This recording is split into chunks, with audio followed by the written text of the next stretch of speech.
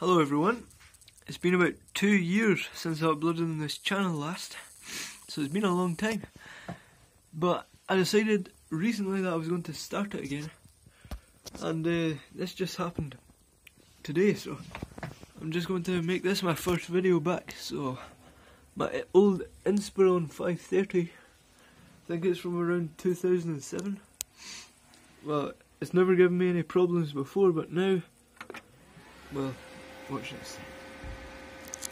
This is all it does. It just sits there with the fan on full. Nothing on the screen. So I'm just going to try and fix this. Now the first thing I thought was it could just be something that isn't seated properly. So I'm just going to open the case up and see if I can find anything. So I'll try that now.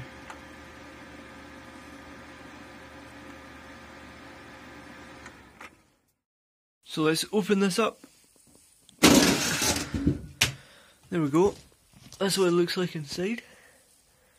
So first I'm just going to try reseating the RAM, because if it's the processor I'll have to put new thermal paste and everything on. So just reseat that quickly and then I'll try it out. So that's the RAM reseated. I'll just try switching this on again. Oh, there we go. That's it working. As you can see, it's booting up. So that's all the problem was. Just must have, I don't know, come loose. I don't know. But anyway, I'm glad that's working again. Also, another strange thing about this one, it refuses to accept 4 GB of RAM. It can take 3, it should be able to take 4, but for some reason it just doesn't want to. It just beeps and gives an error or something. I can't quite remember, but I could really do with a clean actually. I'll also be upgrading this to an SSD at some point, because it is getting a bit slow now. Obviously it's quite old.